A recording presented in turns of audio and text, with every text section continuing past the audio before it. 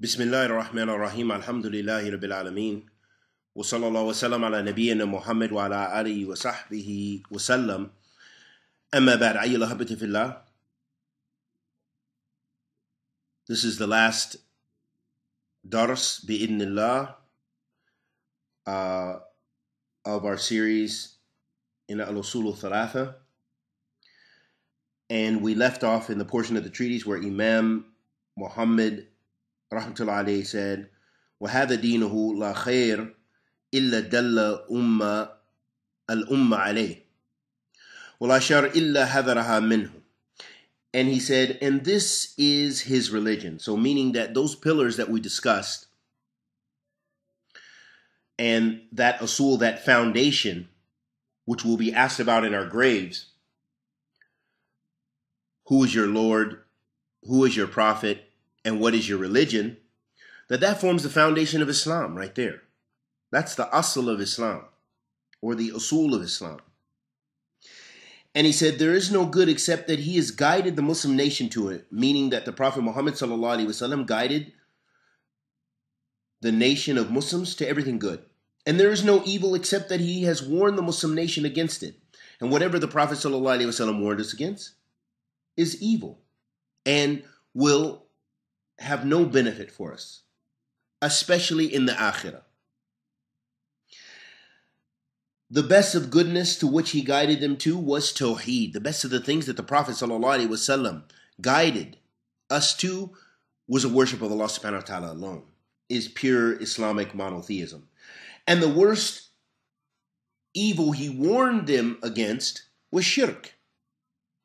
And the thing which is the most serious of sins that the Prophet ﷺ warned us to avoid is shirk, is polytheism, and that is worshiping others besides Allah or others in addition to Allah Azza wa Jal, when He's the only one worthy of worship. Ashhadu an la ilaha illallah wa ashhadu anna Muhammadan Rasulullah sallallahu alayhi wa sallam. And Allah subhanahu wa ta'ala doesn't forgive shirk if you die upon it. As Allah subhanahu wa ta'ala says, إِنَّ اللَّهَ لَا يَغْفِرُ أَن يُشْرِكَ بِهِ وَيَغْفِرُ مَا دُونَ ذَلِكَ لِمَن يَشَاءُ. Allah says, verily Allah does not forgive that you associate partners with Him, but He forgives other than that for whomsoever He pleases. So you can be forgiven for other major sins. But if you die upon disbelief in Allah subhanahu wa ta'ala, and associating partners with Allah subhanahu wa ta'ala, then you will reside in the hellfire forever. And may Allah subhanahu wa ta'ala bless us with ikhlas, with thabat. And then he mentioned, he said, Allah has sent him, sallallahu alayhi wa sallam, to all mankind. And obeying him is mandatory for all jinn and mankind. The evidence for this is the saying of Allah, which means, قُلْ يَا أَيُّهَا النَّاسِ إِنِّي رَسُولُ اللَّهِ إِلَيْكُمْ جَمِيعًا. O say, O mankind, verily I am sent to you all as the messenger of Allah, to whom belongs the dominion of the heavens and the earth. Meaning the heavens and the earth, the dominion, what is created, belongs to Allah. And with him Allah subhanahu wa ta'ala perfected the religion. And the evidence for this is the saying of Allah, which means, الْيَوْمَ أَكْمَلْتُ لَكُمْ دِينَكُمْ وَأَتْمَمْتُ عَلَيْكُمْ نِعْمَتِي وَرَضَيْتُ لَكُمْ إِسْلَامَ دِينًا. Allah subhanahu wa ta'ala says, this day I perfected your religion for you, completed my favor upon you, and have chosen for you Islam as your religion. And the evidence of his death, sallallahu alayhi wa sallam, meaning the Prophet sallallahu alayhi wa sallam died, alayhi salatu wasalam. This is unlike those extreme individuals who say, no, the Prophet sallallahu alayhi wa sallam never died. And that he, and so that we may ask him and supplicate to him and so forth to help us in our daily matters and needs. But however, this is false, because as we've stated before, that yes, the Anbiya and the Shuhada, those people are martyred, and the Salihin, that they are alive in Al-Barzakh, Hayat Barzakhiyah. They are alive in Barzakh. This is a state which is after this life. And we don't know the true nature of that state in Al-Barzakh. We only know that which is mansus from the Quran and the Sunnah of the Prophet sallallahu alaihi wasallam. We know about the question of the graves. We know that the Shuhada and the Nabiyeen or Salihin are in Jannah. But we don't know the nature of that life. And that life is unlike the life that we are living. The one that we live in now, which we are aware of the senses, and we understand things through our senses and so forth. The Hayat Barzakhiyah is a life which is different than the life that we experience. So that means that does not make it permissible for you to ask of the Prophet Muhammad sallallahu alaihi wasallam, or to ask from Prophet Jesus alayhi salatu wasalam, or Moses, or Ibrahim, or the Sahaba, radiyallahu ta'ala anhum ajma'in, or any of the righteous people, or the righteous scholars, or anyone that is deceased, because they cannot help you. And the evidence that Muhammad sallallahu alaihi wasallam, that he died, alayhi salatu wasalam, is the ayat where Allah subhanahu wa ta'ala says, إِنَّكَ مَيْتٌ وَإِنَّهُمْ مَيِّتُونَ ثُمَّ إِنَّكُمْ يَوْمَ الْقِيَامَةِ عِنْدَ رَبِّكُمْ تَخْتَصِمُونَ. Allah says, verily you, Muhammad, will die, and verily they will die. Then on the day of resurrection, you will be disputing before your Lord, or your disputes will be settled.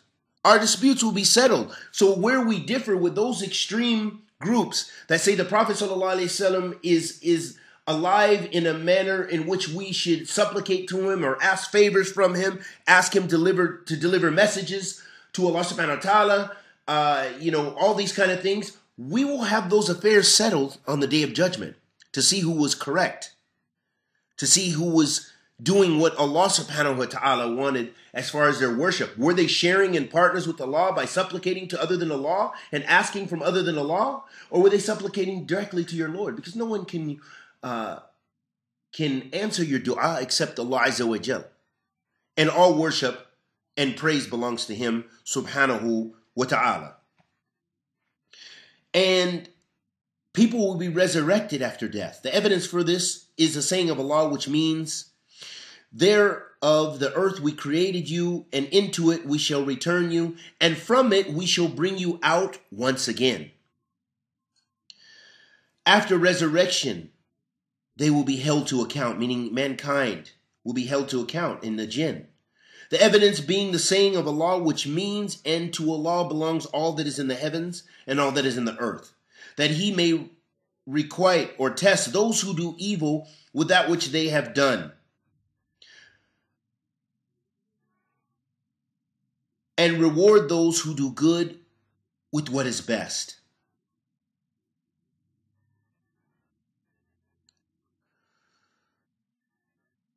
وَلِلَّهِ مَا فِي السَّمَوَاتِ وَمَا فِي الْأَرْضِ لِيُجْزِيَ الَّذِينَ أَسَاءُوا بِمَا عَمِلُوا وَيُجْزِيَ الَّذِينَ أَحْسَنُوا بِالْحُسْنَى وَمَنْ كَذَّبَ بِالْبَعْثِ كَفَرَ. And whoever denies the ba'th, whoever denies resurrection, has disbelieved. وَدَلِيلٌ قَوْلُهُ تَعَالَى. And the evidence is the statement of Allah. زَعْمَ الَّذِينَ كَفَرُوا أَن لَّن يُبْعَثُوا قُلْ بَلَى وَرَبِّي لَتُبْعَثُنَّ ثُمَّ لَتَنَبَّؤُنَّ بِمَا عَمَلْتُمْ وَذَلِكَ عَلَى اللَّهِ يَسِيرٌ.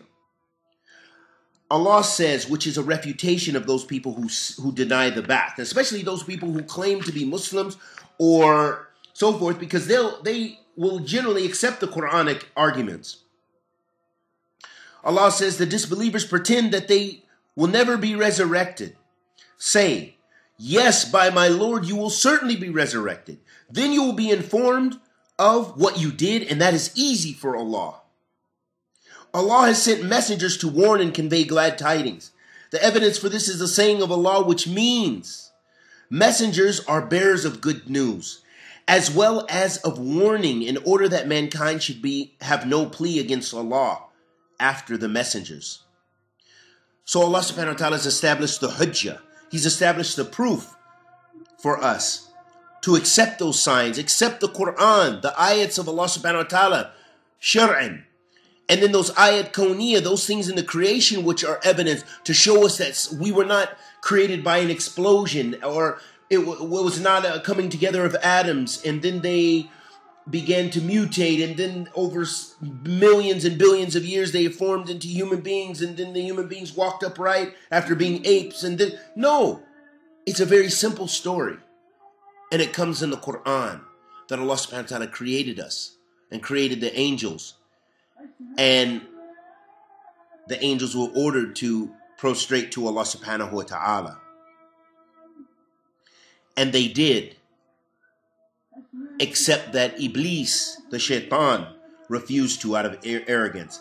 And in fact, this is a parallel to the people that refuse to worship Allah subhanahu wa ta'ala due to arrogance, that have no deen. Those people who, we're not talking about the people who worship Allah on batil. That's false, that's disbelief, and their reckoning will be with their Lord, and they will be in the hellfire if they die upon shirk and kufr. Like Ahl Kitab. But we're talking about those people who are just completely, who deny religion, who deny Allah, who don't believe in the one who created the heavens and earth at all. That those people, the hujjah has been established, but they don't accept it. They believe only in what their senses and what their intellect and what their desires lead them to believe. And in fact, this brings up a point, and I hate to get off topic, but it reminds me today in my workplace, some atheists were actually discussing, one atheist and some others, and he was talking about, he said that Saudi, he said, well, most of the world accepts this, except for Saudi, which is so, he said most is a civilized world. So it showed his arrogant, Eurocentric view of the world, as he's a European, and his arrogant look at what he feels is a third world, and the Arabs are so backwards, and these races are so backwards, but the Europeans are so forward and so civilized. This is the language that he used off his tongue. And he was discussing about that. He said, here's the issue. He said that if a building was burning, I would save my pet before I would save a stranger. Meaning that the dog has more sanctity than a human life, which totally goes against Islam. No matter how much you love and respect your pets, but is an animal ever equal to that of a human being? But this shows where Ahl Kufr was Zandaka, wa Ilhad, how their aql leads them to batil, falsehood on falsehood.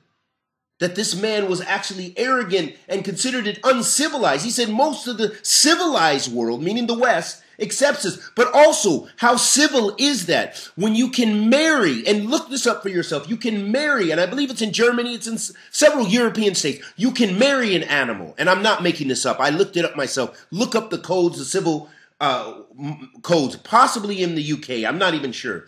They don't consider bestiality as a crime, but in fact, they allow that a human and an animal can cohabitate and marry and be in the sacred marriage bond. Is that civilization? وَعِيَاذًا بِاللَّهِ مِنَ الْكُفْرِ وَالشِّرْكِ وَالضَّلَالِ. The first of all the messengers was Nuh alayhi salatu wasalam, and the final message was Muhammad sallallahu alayhi wa sallam, with whom Allah sealed all messengers and prophets. The evidence that Nuh alayhi salatu wasalam was the first messenger is the saying of Allah, which means, verily we have sent the revelation to you, Muhammad, as we sent the revelation to Nuh and the prophets after him. Every nation to whom Allah sent messengers from the time of Nuh alayhi salatu wasalam until Muhammad sallallahu alayhi wa sallam was commanded to worship Allah alone. The evidence for this is the saying of Allah, which means, وَلَقَدْ بَعَثْنَا فِي كُلِّ أُمَّةٍ رَسُولًا أَنْ نَعْبُدُ اللَّهَ وَاجْتَنِبُوا الطَّاغُوتَ. And verily we sent to every nation a messenger proclaiming worship Allah alone and avoid The Taghut, those things, those false deities besides Allah. Allah commanded all people to disbelieve in Taghut and to believe in Allah alone. Taghut are many, but the main heads are 5. Satan, anyone who accepts being worshipped besides Allah. So these are 2. Satan, for 1, Iblis. The second, anyone who accepts being worshipped besides Allah. The third, anyone who calls people to worship other than Allah, a da'i to shirk. Anyone who claims the knowledge of anything from the unknown. They are also a Taghut. And anyone who seeks judgment from other than Allah and His Messenger sallallahu alaihi wasallam. Those people who rule by other than what Allah revealed, with all the tafsil that pertains to that issue. That doesn't mean everyone who makes a mistake in judgment, or everybody who judges with in accordance with their desires, even though they believe the Sharia is the haqq. They do not follow under that as Taghut, and as far as being kufr outside the fold of Islam, but in fact they've fallen into a type of kufr, the lesser type of kufr. The evidence for this is the saying of Allah, which means, and verily we have sent among every nation a messenger, proclaiming worship Allah and avoid Taghut, as we mentioned the ayat. And we ask Allah the Almighty to accept our good and forgive our evil. Anything I said that was correct was from Allah Azza wa Jalla. Anything I said that was incorrect was from myself and the shaitan. And anything I said that was correct was from Allah Azza wa Jalla. Anything I said that was incorrect was from myself and the shaitan. And we ask Allah the Almighty to accept all of our good and bless us all to be a source of guidance. And I advise those people who listen to these lectures to go and look at some of the other explanations, listen to some of the other du'at and students of knowledge from Ahl Sunnah in their explanations of this book, if they want to go further and get a much more detailed and beneficial explanation. This explanation was meant to be concise and to give people an introduction of this book, Al-Usool Al-Thalatha. And there are so many explanations from the ulama that are even translated into English.